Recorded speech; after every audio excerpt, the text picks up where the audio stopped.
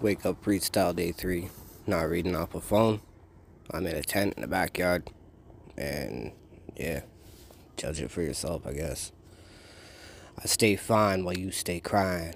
Believing in the shit that you heard in the grapevine, but at the same time, claim that you hate lying.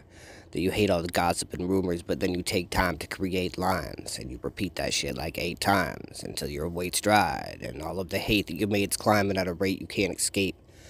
Now it's crashing down. You're so in love with all the bullshit that you hear inside of your town. I always picked you up just for you to drag me down.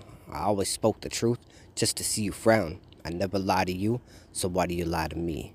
You know I die for you, so now it's time you die for me, bitch.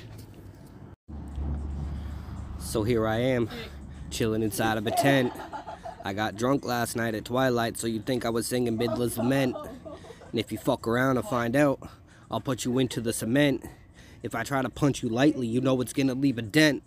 I say repent, but I'm not religious. You come at me on some Jesus shit, that's gonna be pretty suspicious. If you fuck around and find out that I'm really vicious, I'll leave you sleeping under the water, just more food for the fishes. And these bitches be talking loud when they should be doing the dishes. Nah, just kidding, I'm not misogynistic, as long as these bitches are wobbling while they're gobbling on this dick. I'm a mystic.